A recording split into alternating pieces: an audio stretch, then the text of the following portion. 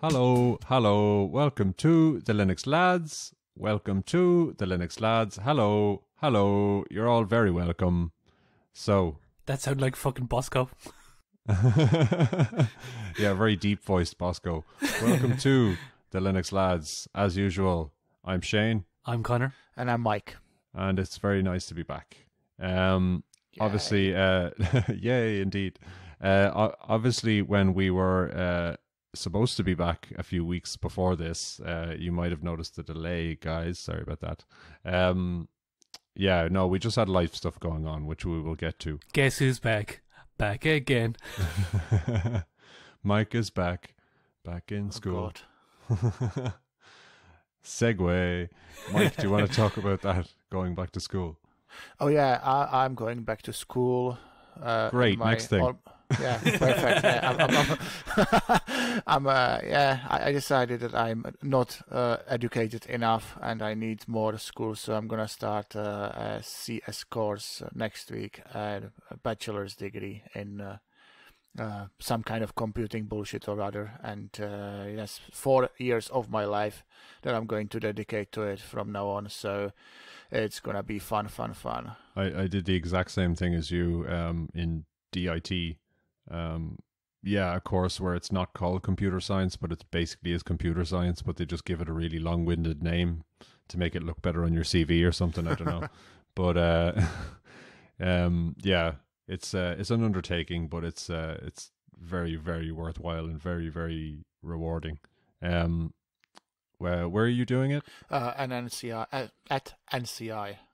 Oh, so yeah. That's they have a what you call it, where, campus. The building where the school is campus near the IFSC, which is advantageous. I mean, it would be if I actually physically was ever present in the office anymore. I think it's technically in the IFSC. Yeah, but you won't be like in the IFSC. You'll be looking at it through a screen. It's yeah, I know. It's close to the office, which doesn't matter really now. But since it's a 4-year commitment, then it still might come to it that I'll be going from work to school. So yeah, it's meant to be half decent. So that's good. I looked at the brochure, and there's a lot of theory that I'm basically. My goal is to become a developer. I'm missing a lot of theory. I can do quite well in Python, but I need kind of deeper background. I need a maths that I don't have, and so on. And also like I could do with a bit more challenge for my old tired brain. So midlife crisis. Some people get themselves a Porsche. I've got myself a university. You'll get a degree. Yeah. Well, I suppose getting a degree is better than a Ferrari. It's very true, yeah. Unless you're John Carmack, in which case you get both. We won't talk about him. I don't know why, because I don't really know anything about him. I know who he is and what he did, but anyway. Speaking of Ferraris, excellent segue. He's a dirty Facebook employee now. Oh, that's right, yeah. Anyway, God, stop. So... yeah, speaking of Ferraris, completely ruined my segue, but I passed my driving test. Yay! Hey, congratulations. It took me till I was nearly 34 to do it, but yeah, so it's been a long, epic Icelandic saga, and it's really, yeah, it's like an inexplicable relief to get to this point where I can actually say, I actually passed my driving test last week. What the hell? It's my third attempt in the last 2 years, but that doesn't tell you everything. I first started learning to drive when I was 19, and I'm turning 34. Actually, I am 34. Shit. It was my birthday 2 days ago. Welcome to the club, and happy birthday. Yes. Oh, thank you. So it's been 15 years trying to learn to drive, and I finally got it. Obviously there was breaks in the middle. I haven't been constantly learning to drive for 15 years. That would be crazy. I would have given up halfway through. But like, if it went any further than 5 tests, I think I would have just given up. Like, honestly, I think I would have said, no, fuck that. I'm just going to take a bus. But yeah, so complete and utter joy and relief amongst all the other stuff Well, You know? now we are we going to welcome you to the joys of car ownership anytime soon? Yes, actually, yes. My dear mother is donating me her old car. It's about 12 years old, but whatever. Beggars can't be choosers, and it's 12 years old. It's better than 20 years. Like, it's still a car. Yeah. Which car? It's a little Hyundai hatchback. It's a bit of a Oh. hairdresser car, but You know, don't diss it. I don't know what it is, but it's whatever it is always bigger than mine or ours. We have a very tiny little Skoda that basically. Oh, we the can, Citigo. Yeah, but it's well, Yeah. it gets us from A to B, and if I could change it, it would be more like inside equipment, and rather than the size. The size is fine. I can park it anywhere. If I can park it, then anybody can. Apparently the Citigos from I don't know if it's from this year on or was it last year on are going to be 100% electric. So the fact that you Yeah. have a petrol one is a rare one now. Yeah, it is. Well, this one is about 4 years old, so they are gonna make them only electric. It makes sense. I mean, come on, the car yeah. has got a one Without a liter doubt, yeah. 1 liter engine in there, and you fill it up for €40, and you drive around for a month. Like it's incredible. It's like so much cheaper than the bus. I can't even believe it, which is not great, by the way. I would rather the bus was cheaper and public transport was much better. But what can you do? exactly. Connor, we haven't really heard from you. So my news really is, well, I suppose, same as everyone, is locked down and getting frustrated and want to punch my fist through a wall. No, not really. So in order to get A my bit, Joe. A bit, yeah. in order to get my Zen on, I went on a staycation because we were for a bit allowed to travel around the country. We opened up to that amount. We couldn't travel internationally, so I went down to County Kerry. Won't say exactly whereabouts, but anyone asked me off air, I'll tell you directly where it is. But I went down to County Kerry, which is southwest Ireland, very rural, very beautiful, very ornate. So got my Zen on with like nice, calm kind of beaches and stuff like that. So it was a nice 2-week holiday down there. So with social distancing. So I do have extended family. They're around. But it was the kind of thing of waving from 2 meters away. I find actually, yeah, like me and the girlfriend did a few staycations during the summer.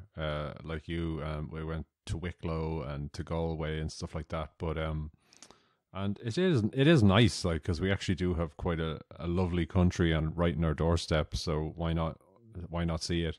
So but yeah, I noticed that down the country, people are so much better with COVID stuff than in Dublin. Like, no wonder we have the highest cases all Level the time. 3. And no wonder we're on lockdown again for 3 weeks. Wasn't there a fucking illegal rave there recently, somewhere in South Dublin, that the guards were called to? And of course, the guards probably arrived when it had already been dispersed. I think Probably. it kind of happens every day or something. I don't know. It's like everywhere you went down the country, like in shops, everywhere, everyone's wearing a mask, everyone's sanitizing their hands, everyone's doing exactly what they're supposed to do. And in Dublin, you see them walking around with this like shit with the mask, like not covering their nose and all this, and I hate that. One thing I found out recently is O'Neill's, the GA jersey supplier, are making, which is a good thing, making reusable, washable masks, but like in the all the jersey colours and stuff like that. So you can get your GA jersey and you can get your mask in the same colours. So fair play. Elisa made a pair of really nice masks for both of us, and they are really lovely. It took her a while. I mean, it's not easy to do, but we don't have to now use the disposable ones, because it's good that that to have something that you can just throw into the washing machine and reuse, rather than create more garbage in the world. It's an interesting scenario when you find yourself hanging your masks on the washing line. This is the world we're in now. I hand wash mine, but yeah, I wanted to do the cliche of saying I went into a shop and bought them and went, thanks, pennies. It actually wasn't pennies, it was done stores, but still. Oh, I forgot one thing. I have to mention this, otherwise Rocco is gonna come over and kill me. I was on Linux Spotlight. It's not out yet. Hopefully, it's gonna be soon when Rocco gets to it. But it was an interesting experience. Very conscious of the whole video thing, but then I started talking and he couldn't stop Dark me. Horse, you never told us. I did. He sure he I told put me. his chat. I'm clearly his favourite out of yours two. Oh my god. Oh my god! I'm so sorry. I should have. This is such a rift within the trio has emerged. Oh my god! Yeah, no. We have to split up like. Yeah. Take that, right? Rocco is the Yoko Ono of Linux Labs. I was literally going to make it a Beatles reference. That's not true. I have to. Whenever anybody mentions Yoko Ono in this context, I have to remind them that that's not true. She didn't break down Beatles. John Lennon was a prick, regardless. And there is a great episode about this on the You're Wrong About podcast, which has got other great episodes. So. Yeah. I honestly don't know that much about the situation. I listened to a podcast about it, and now I have an opinion, which is basically what we provide here, as well. Yeah, but it's also a Linux podcast. Did you guys know that? So, oh yeah. So yeah, first up, I guess we'll get through one bit of Linux thing, and then we'll see where it goes. One bit of Linux thing. That's amazing broadcasting right there. Nvidia to acquire ARM for $40 billion. Pinky to chin. Yeah. Not much Linux in there. Well, actually, that's not true. Everything that runs on ARM is mostly Linux, no? Yeah. Well, except for iPhones, obviously. Dig up, Mike. Dig up. Yeah. So this was quite interesting because when I first heard about this news, I was thinking, nah, really? I mean, do Nvidia first have that amount of money? Even like I wasn't thinking there was going to be 40 billion, but even then I was like, do Nvidia have that much disposable income? And also the fact that Nvidia are a customer, so wouldn't like regulators step in and say, no, you can't bite the regulator and the customer, or be one of the customers? But apparently it's all fine and dandy, and they're able to do it. Well, regulators for 40 billion smackaroonies. Regulators are fine. Who's not fine with it is the Chinese government, the British government have a say because they feel like it's their company. The Americans, obviously. Isn't ARM China like going off on its own thing? Pardon my ignorance, but I thought Nvidia actually manufactured their own chips. They do GPUs, but they do Tegra's are ARM. ARM itself doesn't actually manufacture chips. What they do is they design, and then other manufacturers use their licensing. So okay, people like Samsung for their Exynos chips, and Apple were doing it for a while for their iPhones. In fact, Apple are still doing it because it's Apple design, but obviously it's an ARM chip, so they still have to use a license to do it. It's all rather complicated, but essentially ARM Holdings, which is what was purchased, was the licensor, not the licensee. It's all bullshit anyway. Like so as you said, ARM makes the plans or the blueprints, sells them to whoever wants to buy them, and then people can make their own chips, which sounds great, and it led to the revolution of smartphones and everything.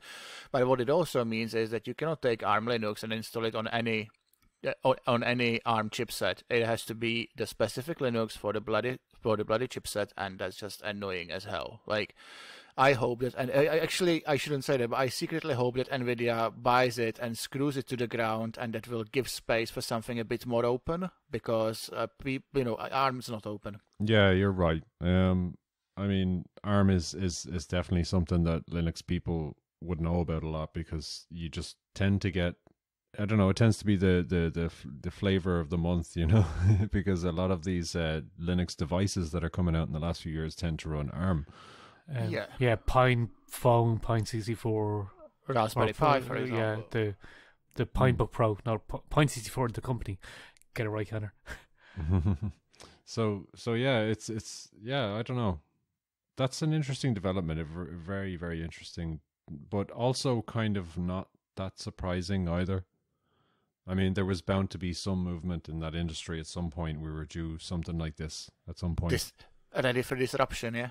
I wonder what's it gonna do to the business relationships, because Apple are famously not very friendly to Nvidia or with Nvidia, and Apple are switching to ARM big time. Obviously, before we went on the break, there was the news that Apple are going to redo their entire Mac line so that it all runs on Apple Silicon, which is ARM based anyway. So, there are other manufacturers. Everybody who does ARM is now going to have to be paying to Nvidia. And if you previously pay money for ARM designs, you paid it to a company who wasn't competing with you. They did a few chips, but they never really sold any volume.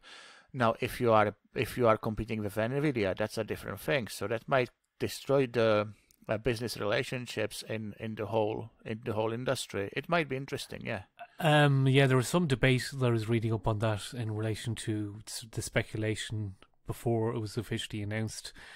So I don't know if it means that Apple have a license in perpetuity, or do they have to pay an annual fee or something like that? I mean, it could be that they have a license for a certain design in perpetuity, but if they wanted to say, okay, no, ARM Holdings, which Nvidia have just bought, have come out with a new design, we want to license that. Is it per design that they license it? I don't. It's all of that kind of thing. So in theory, they already have a license. It could be in perpetuity. They could have spent that much money acquiring the license that they've secured that, and it mightn't affect them at all, and they could just carry on doing what they're doing. So who knows?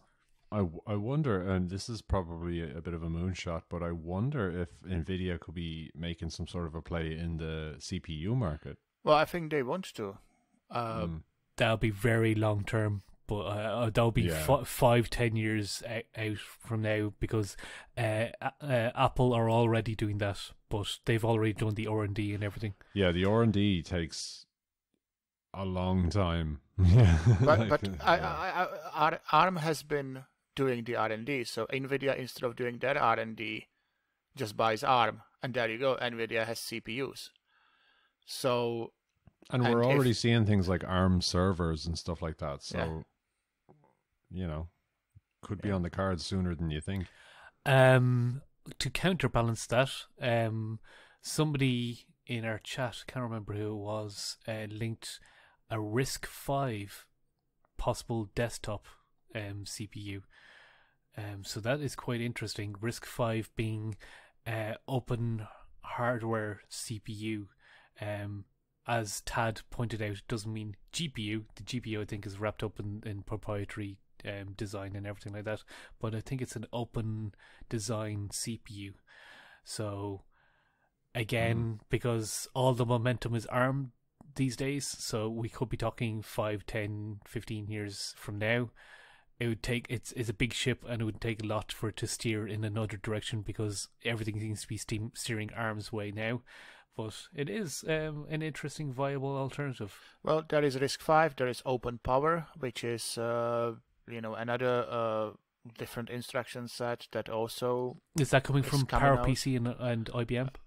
Yeah, or similar. So. It might be not from them, but the same architecture.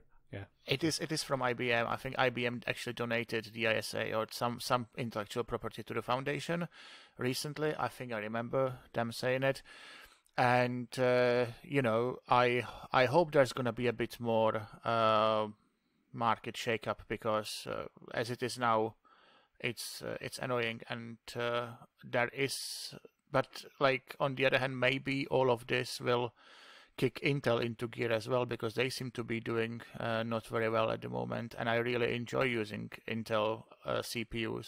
I would enjoy using AMD CPUs. I just don't think I've ever had one, but I think there's some kind of a disruption, and more competition is a good thing. So yeah, the market has been too kind of static for too long. I find it's just been the same 2 or 3 companies kind of have kept everything fairly wrapped up for the last few years in terms of any sort of silicon GPU, CPU. It's always been a bit of a duopoly, especially for CPUs and GPUs. Like in the consumer market anyway, you're talking Intel versus AMD or Nvidia versus AMD. Yeah. And ARM has been kind of localized to the mobile market, but now it's starting to kind of put tendrils into the desktop market, but I don't know, I still think that's a little way off. Well, if you think about the size of the market, people are spending thousands on like it's not a rarity to now dish out over €1,000 on a phone that runs ARM chip, and it's not a rarity to dish out about the same money for a tablet. Like the iPad Pros are extremely expensive. I'm not sure how much the Samsung Galaxy Tabs, the big one, cost, but I don't think they are cheap either. No, I bought one. There you go. So they are the market is expensive. The market is expensive. You can tell I have my wits together today, don't I? There's a lot of money in this, and Nvidia obviously wants a slice of it. They think it's worth for them 40 billion, whatever was it, dollars probably. And I just hope that the whole thing opens and we will have portable devices and low energy chips that we can install any Linux distribution on. Do you guys think that the whole, I don't know, I wouldn't call it Linux Hearts ARM or ARM, but I don't know, there's been definitely a bit of a cross-pollination, whatever other wanky word I can come up with, is synergy, tip of my tongue. Like the whole ARM/Linux thing has, I don't know, it's been very integrated over the last few years. Do you see like Nvidia Shield tablets? I mean, they already run like a stripped down version of Linux, I believe, or a heavily modified Android. one. Yeah, it's basically Android. Yeah. But do you see that kind of, I don't know, basically what I'm saying is how do you see this affecting Linux? Well, the Linux as in Linux Foundation, the kernel is going to be fine because you need something to run on these things, and that's what's going to run on it most of the time. Obviously, Apple will have their broken BSD, but Linux is going to run most of these things. I got that little swipe there, don't worry. But it's not like we're going to get Windows on ARM. There are. I don't think it's like, maybe Windows will have to change to the Linux kernel to be able to run on ARM. But you have one thing is like, you heard it here first, folks. No, actually. One thing is things like Raspberry Pi that I think will carry on. I mean, I don't know how long has the Raspberry Pi how long they keep a single chipset for, but I'm sure they can always find something that's going to be open enough for them to be able to make the distribution and use the drivers and everything. The same for Pi 64. So the single board computers are going to be there. In fact, the whole IoT space. I sound like a douchebag. Jesus. The whole, everybody who wants to run IoT will buy some kind of a ARM powered thing and throw Linux on it most of the time, because that's what IoT is going to be, or that's what IoT is already, right? But in terms of like our distributions, desktop Linux, I don't think it's a very good thing. There are, how much effort it looks like it looks like a lot of effort to make distributions specifically for the Pinebook Pro, and that's one extremely open example of the whole ARM ecosystem. It doesn't seem unless somebody fixes the closeness and the way the whole system is fractioned, unless you can take a Samsung chipset and a Qualcomm chipset and install the same Linux on both of them, I can't see it's going to be any good for us. Well, this is the same old argument we've been talking about for 2 years now, is that like everything needs more openness. Like, nothing is the right amount of open, really. Like, we don't have an architecture that is truly like open and available. Like risc-v is kind of the closest possible thing we've gotten in quite a long time. What about x86? I don't have any problems installing Linux on most laptops. No, I'm more talking about something like, I'm talking about the architecture itself, like the the architect, like something that anyone can, because risc-v Right. or 5 is open source, right? It's open Yes. in some way. Yeah. So we don't actually have an architecture like that. They tend to be very closely guarded secrets. Well, maybe if Nvidia shakes up the market and makes everybody angry, the big corporations like Google will realize that if they want anything like that, they will need to share and put money into something that's doesn't belong to anybody in particular, but belongs to everyone, like the Linux Foundation. When everyone realizes that crowdsourcing development and crowdsourcing all of this stuff is way more efficient than anything you can do as a private company, then that's when we'll have it. Yeah. Oi, that's communism. A broad statement, but I don't know. Ah, it's true. I am the guy on a Linux podcast. So tangentially related, just since we're talking about that, Microsoft has released the kernel source code for its new Surface Duo. My understanding of this device is that it's a foldable tablet. It can take phone calls, but I don't think that that's its main purpose.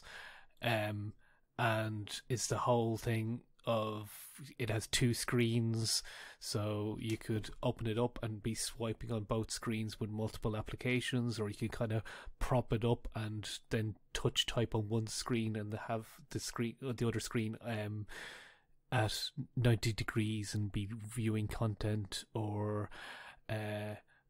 just simply prop it up and watch a video. It's like the Samsung foldable phone, but it has got two screens rather than one, because you can actually distinctly tell them apart. Marcus Brownlee was treating it in his reviews as a phone, so I just take it as his face value, and it's a phone for me. It's not a particularly pretty one, but does it mean that you can run Linux on the Duo? Not so far. This is in early days. They're just saying that they released the source code for the kernel. So there you go. It would be good if we had I don't know how much it costs. I think it's like 1,300 money, but yeah, it's about 13 or 1,400 smackaroonies. But it would be good to have something portable that you can put proper Linux on, and maybe because the Pinebook Pro is the Pine phone is very good. But for people who want to tinker, but it's not a very powerful device. Obviously, it can't be for $200. And we are missing something in the kind of higher end of the spectrum. Well, it's pure speculation. But they released a Pine Book, and that was reasonably successful. Then it came out with a Pine Book Pro, where it was a more expensive, more powerful version of it. So maybe they're just testing the market with the Pine phone, and there might be a Pine phone Pro. I'm sure they're thinking about it. Doesn't mean that they're actually going to do it, but it's in order to put money where people's mouths are and buy the device. Or the Pine phone is actually literally taken off like a rocket ship. I mean, the amount of people who are releasing different images for it, there's about 5 or 6 different images at various levels of stability and daily driverness.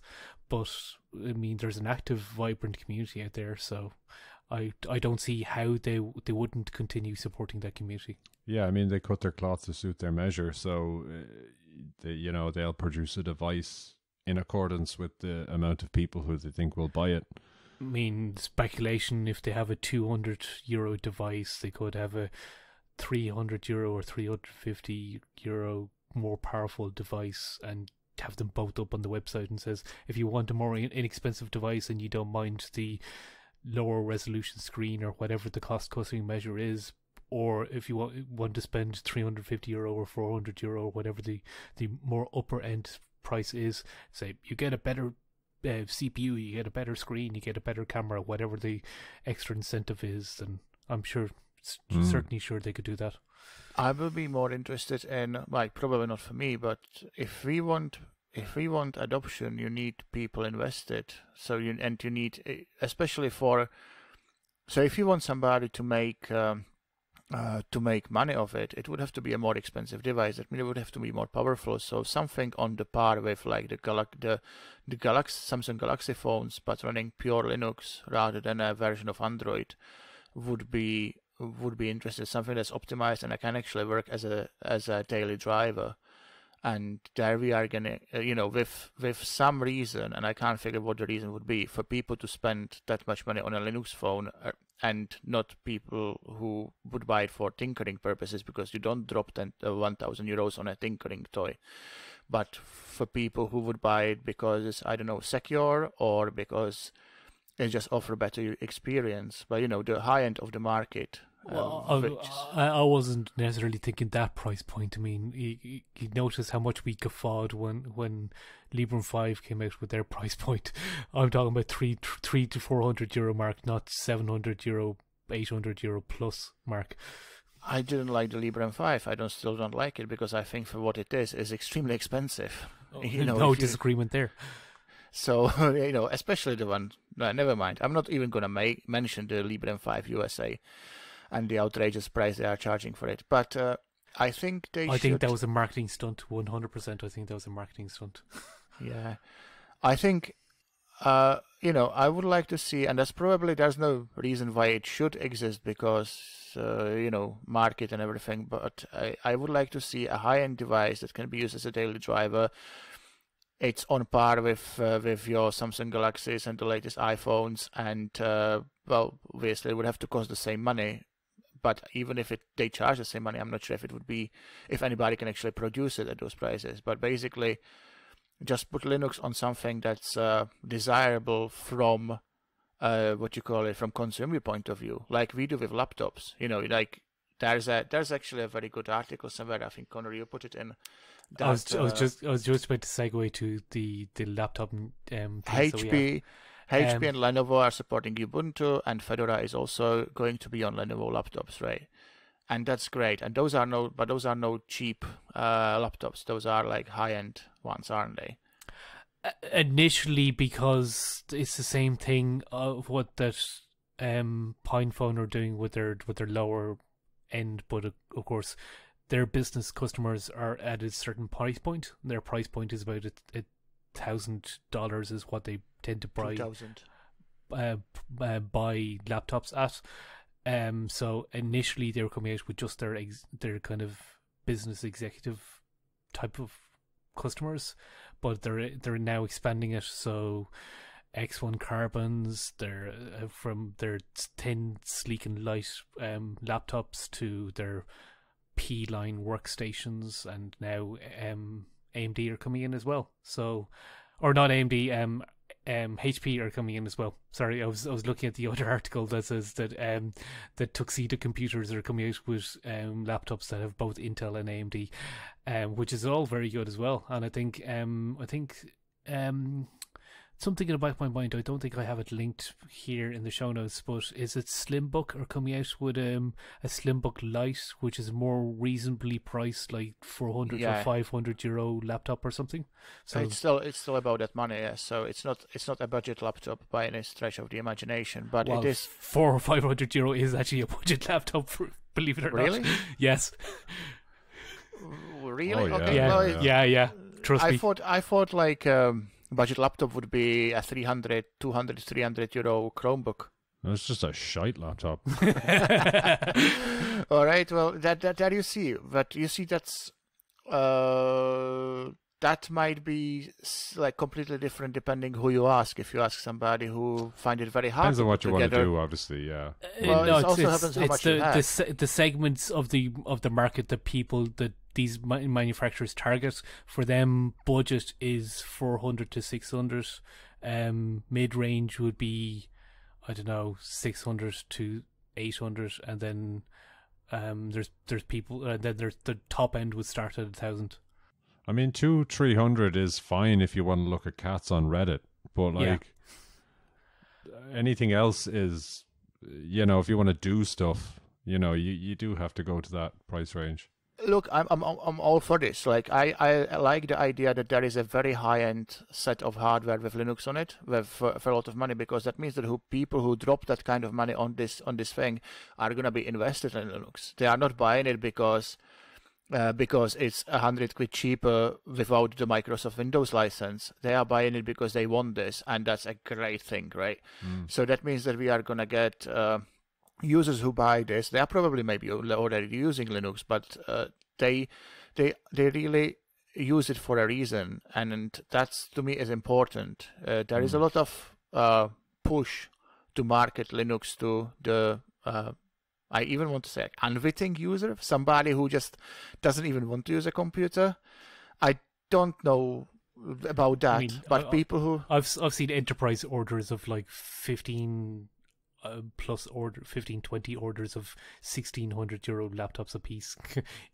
It's not they wouldn't even it's not unheard of at all. But they wouldn't be offering it if people didn't want it. I mean, they're still a commercial company, so obviously there's a demand for it there. So and it's not a new thing. I mean, HP, Lenovo, they're the kind of companies. If you were obviously, I only found out about this recently that they're supporting Ubuntu. I'm like, yeah, okay, fine, but that's not actually big news because all those kind of major laptop vendors definitely in their best interest to support Linux and to offer and ship Linux on their devices. I mean, and it's not a new thing either. I've seen it years ago. No, it kind of is. It is news that their first it came out with Lenovo was supporting Fedora, and now Dell have been doing it for years. Dell have been doing it for years. In a don't talk about it. Yeah, you couldn't find it on their website. You won't find this link on our website at all. It's the fact that they're open about it. It's there. They're doing it in significant volumes. Lenovo is actually expanding its laptop lineup that's supporting Ubuntu.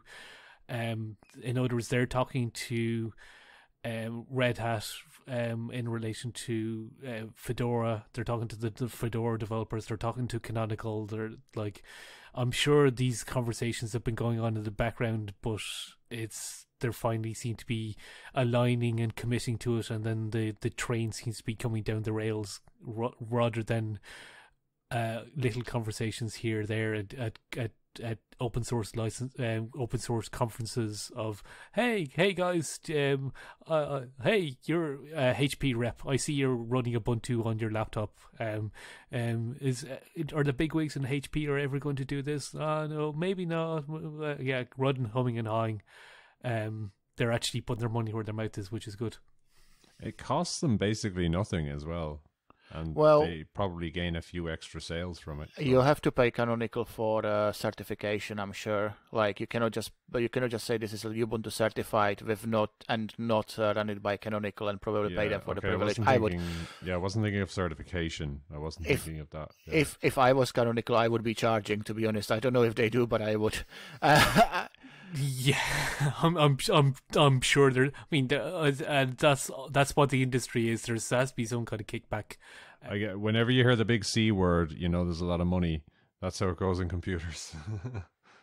Well, to be honest, I really like it. I'm glad that we have got this end of the laptop market, and it looks like laptops are going down or PCs are going down as consumers switch to mobile devices. But for professionals, Linux is actually gaining. I think it looks to me anyway. I don't have any data, but just from the coverage and from news like this, I just would like to see something that is cheap enough, and maybe that's like, okay, let me collect my thoughts, right? Because I'm still going back to the stupid ARM and Nvidia, right?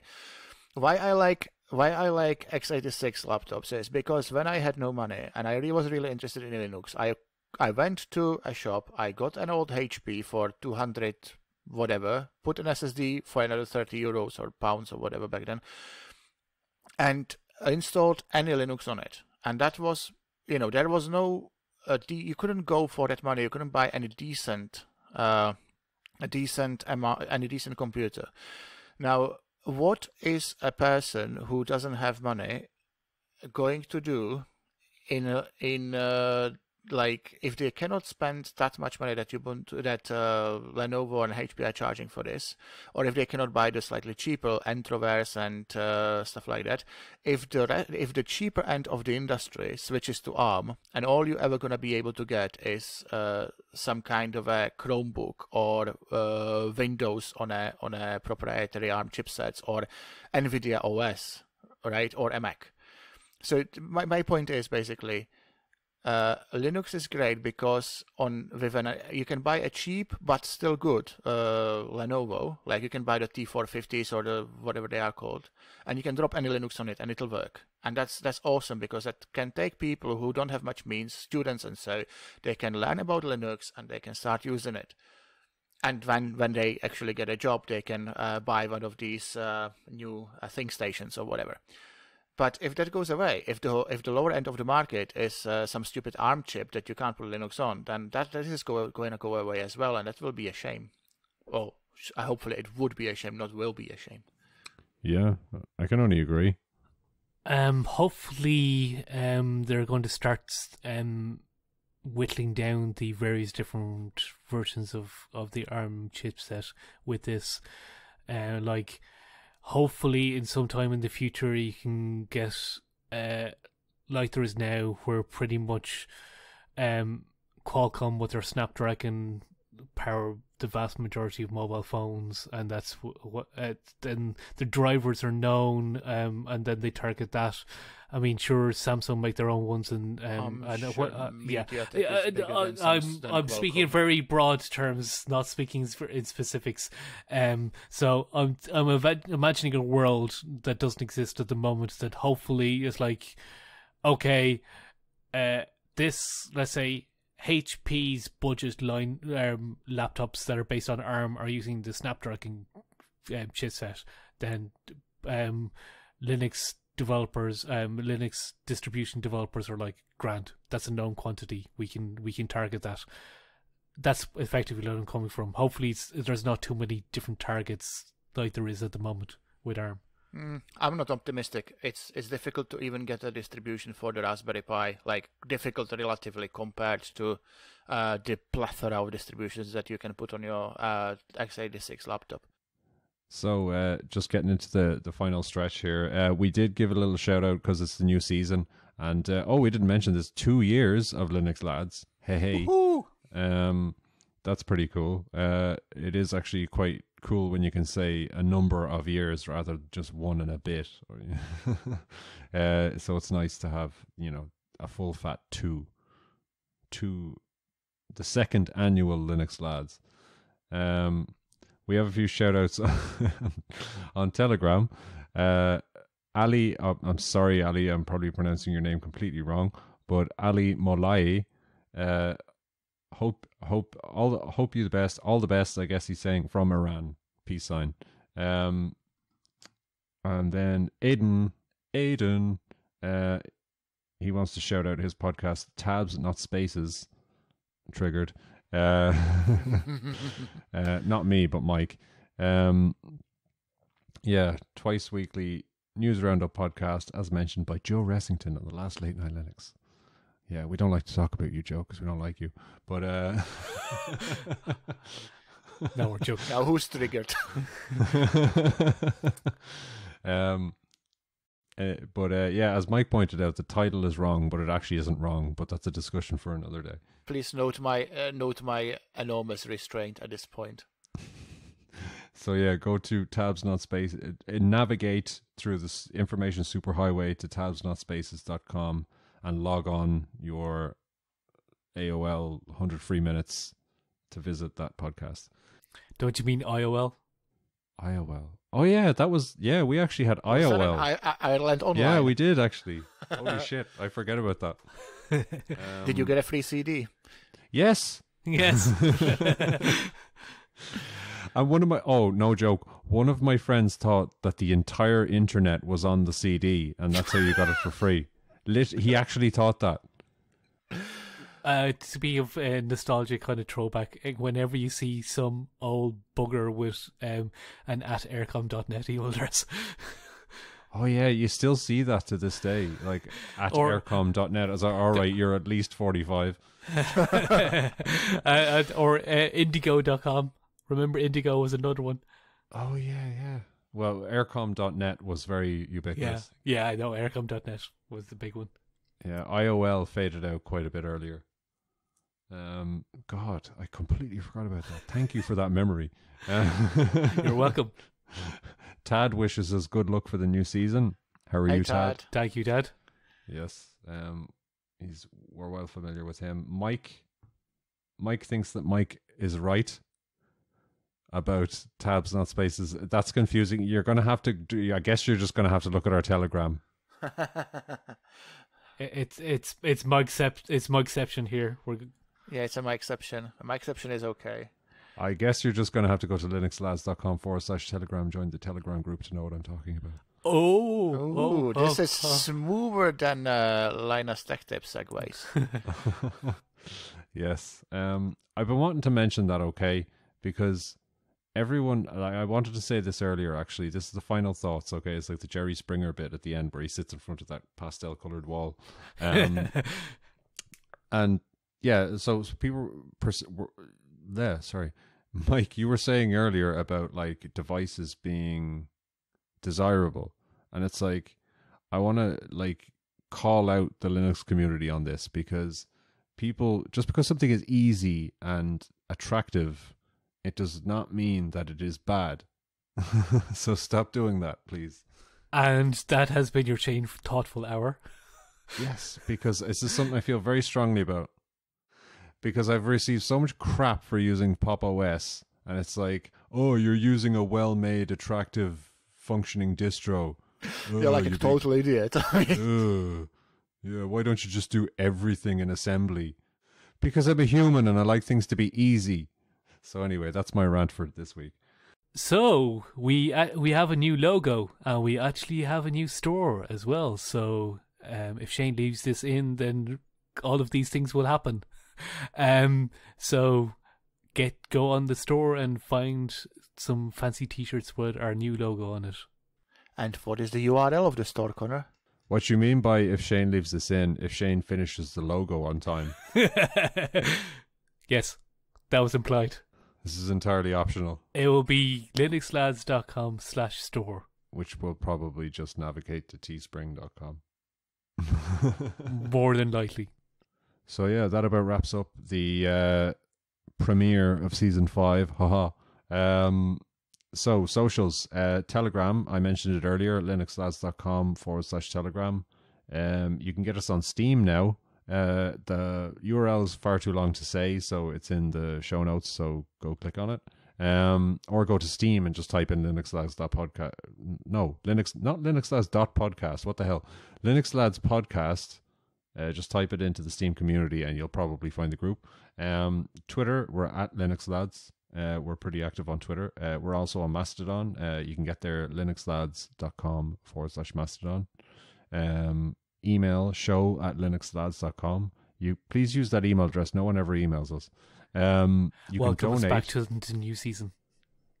Yeah, you have an excuse now. So linuxlads.com/donate if you would like to give us some money. We don't deserve your money, really, I think, but like, I'd still want it. You are officially now the head of our marketing department, Shane. You just proved the way that you know what you're doing with it. I'm too honest for sales or marketing. I'm like, hey, I'd like your money, but if you don't want to give it to me, that's fine. I think that works pretty well for us. I have a job. It's fine. Don't worry about it. So yeah, we are kind of thinking of setting up a Patreon in future. But this is a little unscripted. But yeah, if anyone's interested in that, do let us know what kind of rewards you'd be interested in on Patreon. That's just the only thing we can't really figure out. I think we've PayPal and Ko-fi at the moment. Yeah, there's some shite or other. Yeah, Patreon's very sexy these days. Everyone has a Patreon. Except everybody else is calling it Patreon, I think, no? Patreon? I don't know.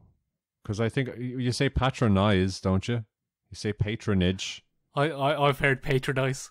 You say patronage. Watch Jimmy Carr. He's like He says, an American once told me that I was patronizing, and I looked at him and said, I think you'll find that it's pronounced patronizing. Or maybe it was the other way around. I don't know. It's Jimmy Carr. It was funny. Well, I don't know. Speaking of wrapping things up. Yeah, but I just want to get that point home. It's patronizing, okay? All right. Because patronage, Patreon. Oh, God. I've completely just... What?